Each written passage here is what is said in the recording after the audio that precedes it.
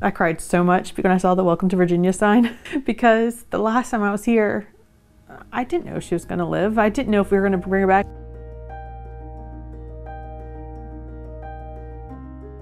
I don't think I slept for the first 2 or 3 days. Me and her dad took turns sleeping. Shortly after birth, doctors diagnosed Kylie with a 1 in a million disease called Surfactant B Deficiency. The only hope for Kylie's survival was a double lung transplant, but it had to be done at Texas Children's Hospital in Houston. For babies, there's only ever been 32 lung transplants, period. Kylie is the only baby with a lung transplant in the state of Virginia.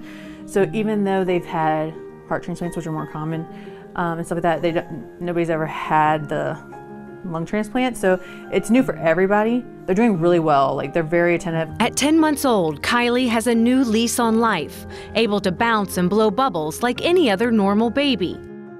She's perfect. I can't believe she almost wasn't here.